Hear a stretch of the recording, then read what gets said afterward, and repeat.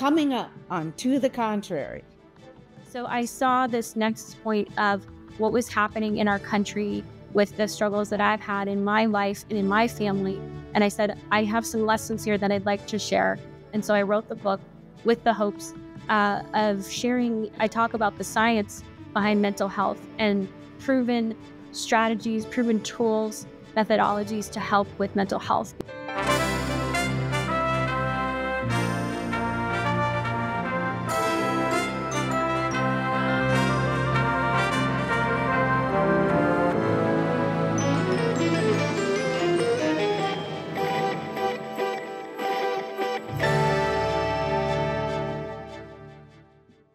Hello, I'm Bonnie Urbay. Welcome to the Contrary, a weekly discussion of news and social trends from diverse perspectives. This week, Carrie Sheffield. You know her as a regular panelist here on To the Contrary. She's a policy analyst for the Independent Women's Forum, a journalist, and a prolific conservative social and political commentator. Now she adds author to her list of accomplishments. Carrie's memoir, Motorhome Prophecies, A Journey of Healing and Forgiveness, is about resilience. She takes readers from her young life filled with abuse, dysfunction, and fundamentalist brainwashing by her Mormon father through her legal and emotional trials, tribulations, and finally conversion to Christianity, all the way to creating a new, fulfilling life. Welcome, Carrie Sheffield. How are you? Bonnie, thank you so much for having me. It's great to be here. Thank you so much for allowing us to talk to you about your book. So why did you write it first, and what's the point you really want to make with it? Yeah, so I wrote the book because we're having a mental health crisis in this country right now. We're seeing the suicide rate not seen since the Great Depression, since 1941. And in particular, young women, it's one of the fastest growing blocks in terms of the rate of women committing suicide from ages 25 to 34. And so young people were harder hit from a mental health standpoint coming out of COVID. So I saw this next point of what was happening in our country with the struggles that I've had in my life and in my family. And I said, I have some lessons here that I'd like to share. You know, I talk about the science behind mental health and proven strategies, proven tools, methodologies to help with mental health, because we had pretty much in the DSM manual, we had almost every disorder in my family. I have 2 schizophrenic brothers. I had multiple siblings attempt suicide. I've been suicidal. Just the diagnoses of PTSD, depression, general anxiety disorder, fibromyalgia. That's just my disorder, my diagnoses. I was in and out of the hospital 9 different times. 7 of those were for fibromyalgia. So I've experienced a lot. And from that, to be able to get a full tuition scholarship to Harvard, to be able to work on Wall Street, I worked at Goldman Sachs and Moody's Investor Service, to be able to have a career, to work with you, Bonnie. I'm a testament to what's possible with the right mental health treatment. And so that's why I wrote the book. What gave you the strength? And it's a lot of strength and dedication that's required to do what you did when you had all this bad stuff going on in your head. Yeah. So I talk about the book, and, you know, in the title, it's, Motorhome Prophecies, A Journey of Forgiveness and Healing. Because the reason it's called Motorhome Prophecies is we grew up in a motorhome with 10 people. My 7 biological siblings and I. My dad claimed to be a prophet that was going to save America from destruction, and that he would be president someday. He said that Satan himself had personally reassigned lesser demons away from our family so that Satan himself could personally torment our family. So that's his level of grandiosity. He, had all kinds of physical, psychological abuse, mental abuse. He told us we were not worthy. He did not feed us. I remember at one point our motorhome came to a stop in a small city park in Liberty, Missouri, a suburb of Kansas City, and we didn't have any food, so we literally ate a broth from grass made in the park. My mother gave birth to my brother. We didn't even have a motorhome. It was the tent. She gave birth in a tent, almost like medieval times, by herself. or sorry, without doctors, when my dad was there. And she did give birth to my sister while she was completely alone. My dad wasn't even there. He was out playing his guitar somewhere on the streets, trying to convert people and pass out religious brochures. So she was alone when she gave birth to my sister. And he had a very traumatic childhood. I try to be fair to him in the book and explain he had a childhood rape by a Mormon babysitter, and that deeply affected his psychology. You look at the rates of suicide for children who grow into adults and are not treated for what happens to them with sexual assault as a child. The suicide rate actually compounds. They say that time heals all wounds, but not for childhood sexual assault. If it's not treated, you're actually more likely to kill yourself the older you get if you don't get treatment for your childhood sexual assault. So there was all kinds of trauma. Eventually, 2 of my brothers developed schizophrenia. One of them groped me and tried to rape me, and I was terrified. I was able to fend him off. I'm not a very large woman, only 5'2", and he's very tall, at least double my weight. I was, thank God, able to get him off. But that was actually my catalyst for leaving, was him assaulting me. And so I say in the book that, sometimes the most excruciating crucibles can be our catalyst for the moments of growth. I'm 17, and I knew I didn't want this life. And so eventually, a little while after that, I told my dad, I want to go away to college. I want to leave home. And he raised his hand at the square and he said, I prophesy in the name of Jesus, you'll be raped and murdered if you leave. And which is something a cult leader would say, right? To try to coerce you. So I left, and he disowned me. He said my blood changed. I was no longer his daughter. In some respects, that was kind of like a quarantine to keep me away. But I do have to say, running away, he said that the reason why I had to be disowned and cut off was that I was satanic and I would corrupt my siblings and have more leave since I was the first to leave. It was easier to isolate me. I took that as fuel also to motivate me, to just answer your question of how did I get this? I think I had positive motivation. I wanted a better life for myself. I didn't want, as a woman, I didn't want to be economically chained to a man. But I also had a negative motivation of like, I want to prove that old man wrong. And I'm gonna outperform him. I'm gonna surpass him in my achievements.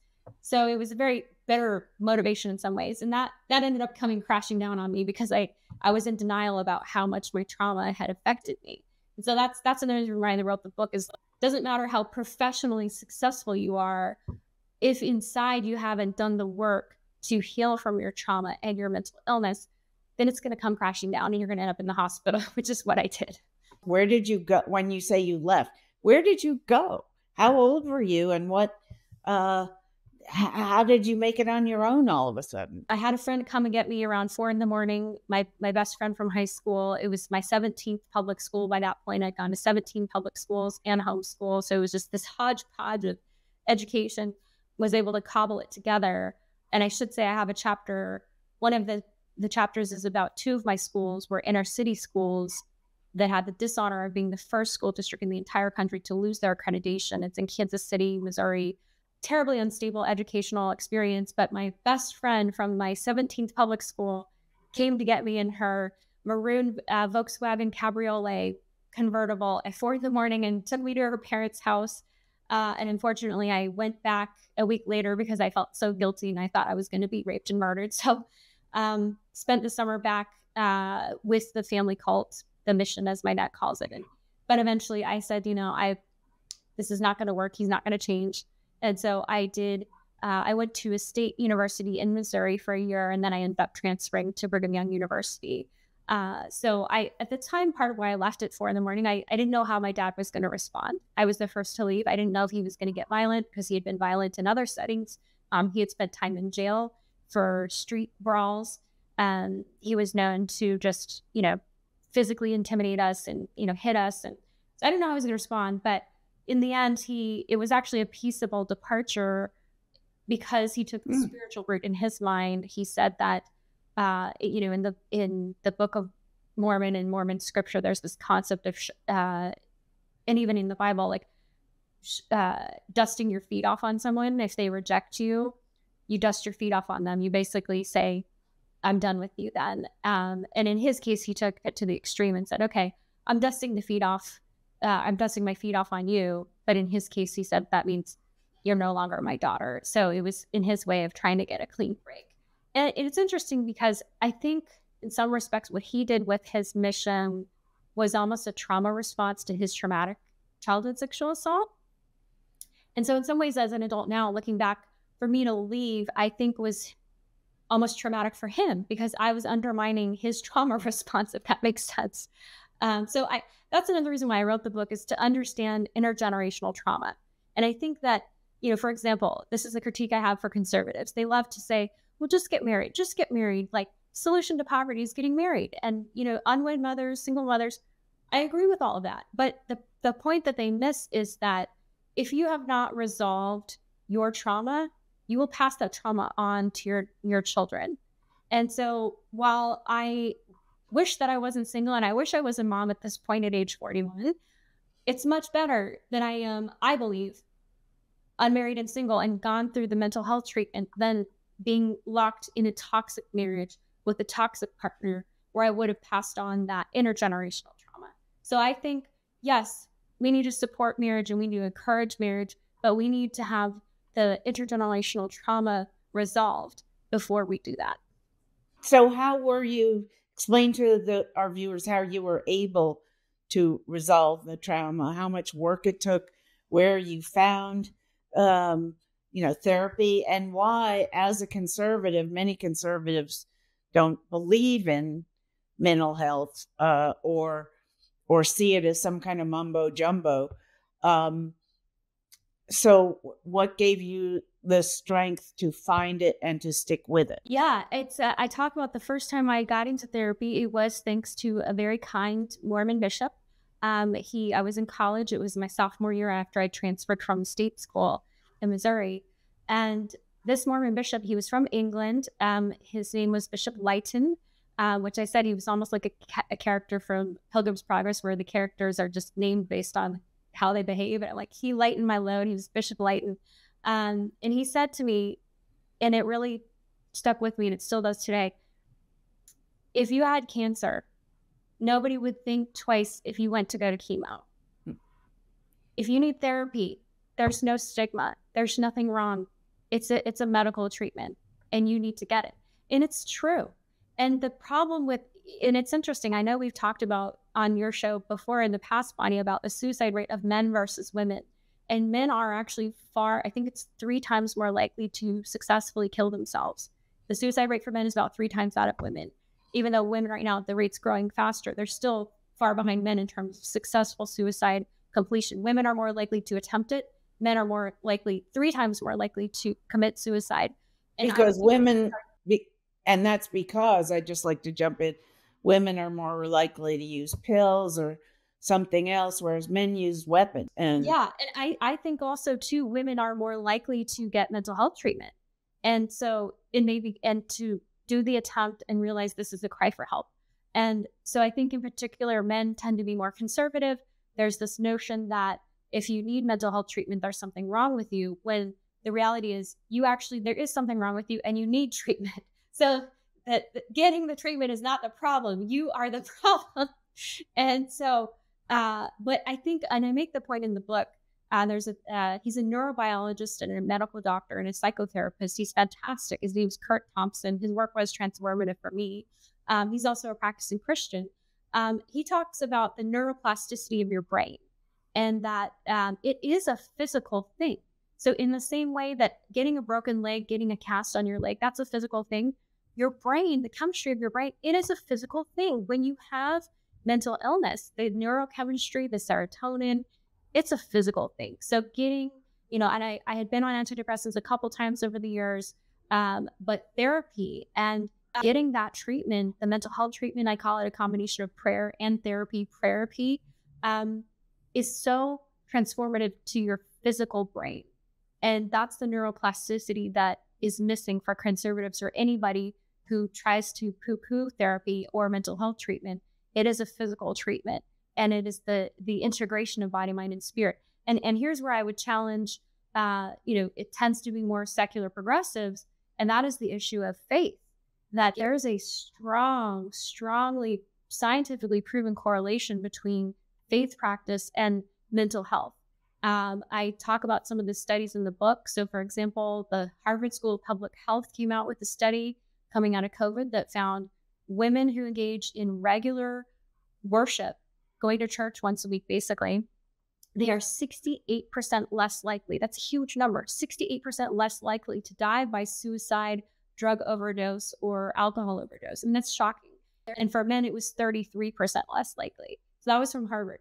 There is also a study in the Psychiatric Times, which was a literature review of 93 studies on faith and mental health. They found that 66% of these studies found a strong correlation between less depression and religious practice. There was also another study from the National Bureau of Economic Research that found something similar, that states that had higher religious participation had lower deaths of despair. So there's so much evidence for it. But the problem that I have with the industry is that within the field, so Harvard did a study on this as well, among the different disciplines of professors, psychology and biology professors are the most secular. They're the least likely to participate in faith practice. So I see a big disconnect here, and I'm like, oh my gosh, the very life-giving force that can help your mental health is alienated and estranged from the practitioners who are supposed to be helping our mental health. So that's part of why I wrote the book, is that I want to have this fusion. And I do make a big distinction, and I think this is something also very important. God and human-run religion. I think a lot of people don't want to go to church because they see the evil behavior of religious people. I say that is like blaming Beethoven. If somebody plays Beethoven's Fifth Symphony badly, you don't blame Beethoven. You blame the musicians. So when I see evil done in the name of God, whether it's the pedophile scandal or, the Catholic Church, or in my case, the Mormon Church, that, the Mormon leaders didn't do, I believe, proactively enough measures to protect my family, or, a televangelist embezzling money. I'm not going to blame Beethoven because of that. I'm not going to blame God. I'm actually looking at the science between faith practice and a strong and a healthy, vibrant faith community, which is what I have today. I'm very blessed to have a wonderful church community where they have become my family. Even though I'm estranged from my family, this is my family. And scientifically, it's proven that's part of why I'm healed.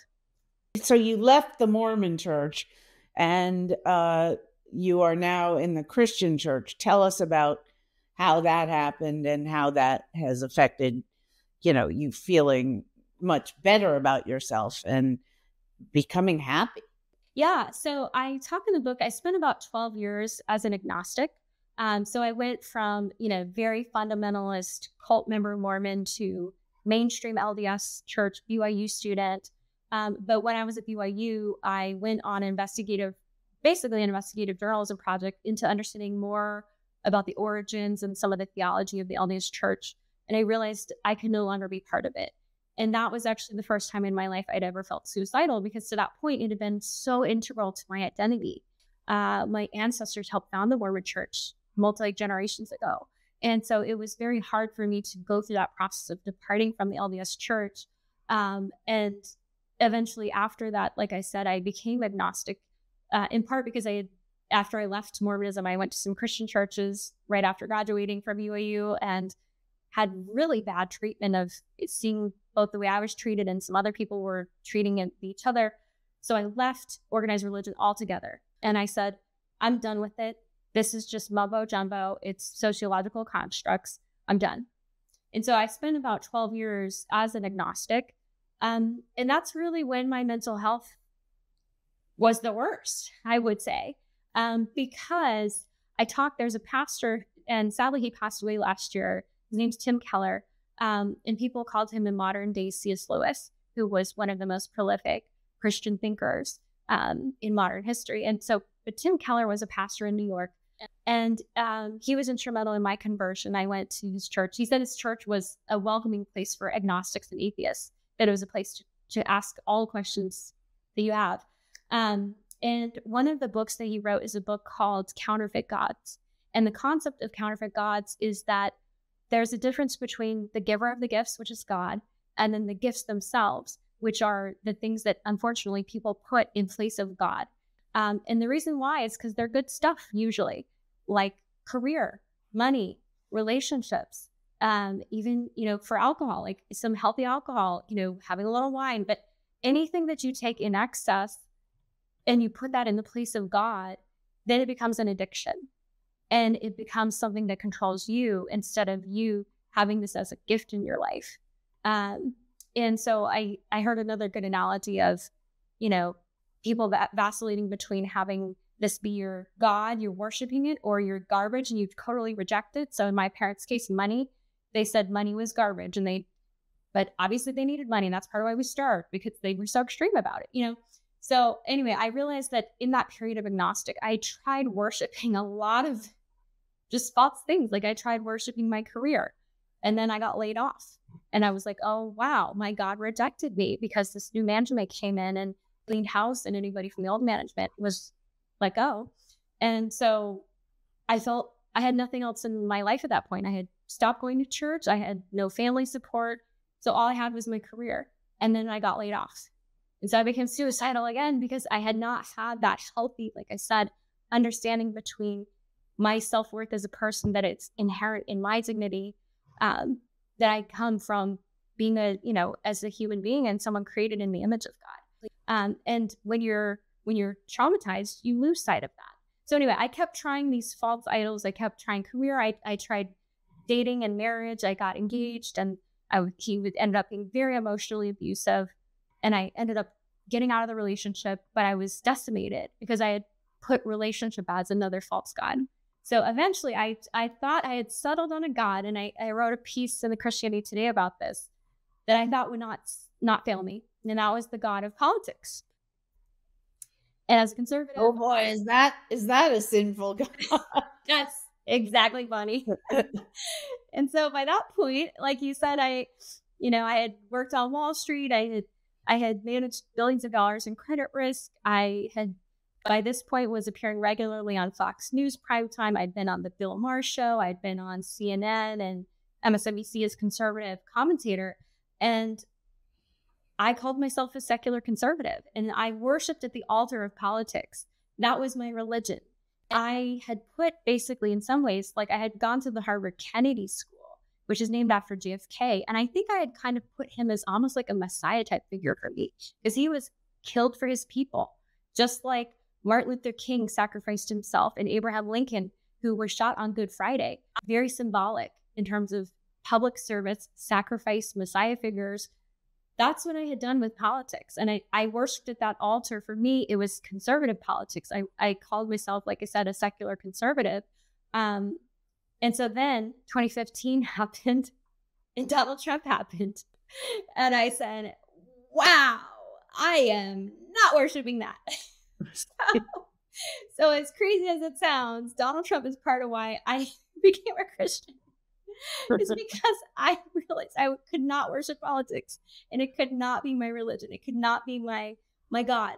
So that is part of why I started to go to church, because I knew that my priorities were totally out of whack. In my conversion class, my confirmation class, they call it the divine order. And the divine order is worshiping God, serving people or working with people, and then things.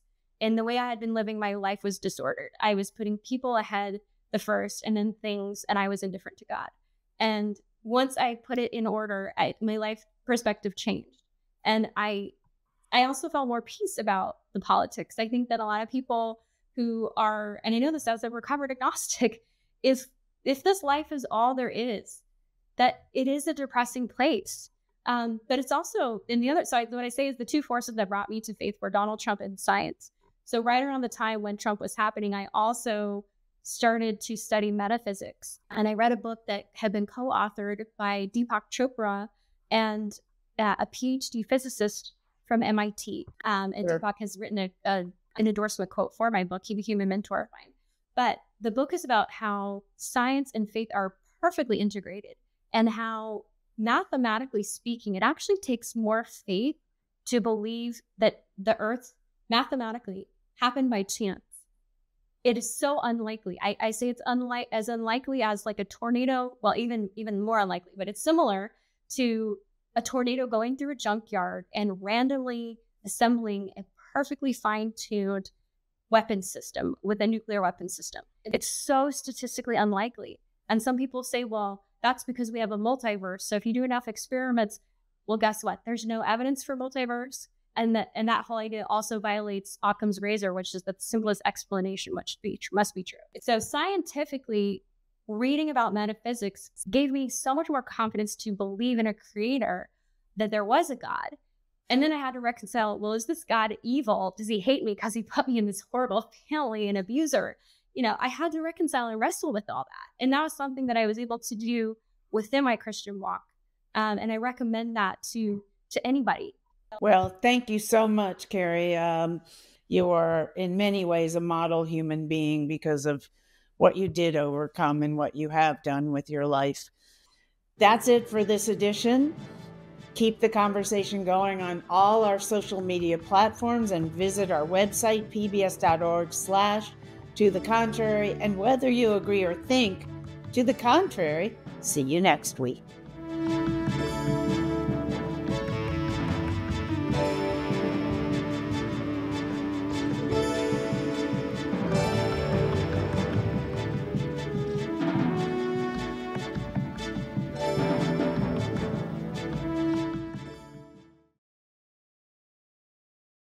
Funding for To the Contrary provided by the E. Rhodes and Leona B. Carpenter Foundation, the Park Foundation, and the Charles A. Freoff Foundation. For a transcript or to see an online version of this episode of To the Contrary, please visit our PBS website at pbs.org/to the contrary.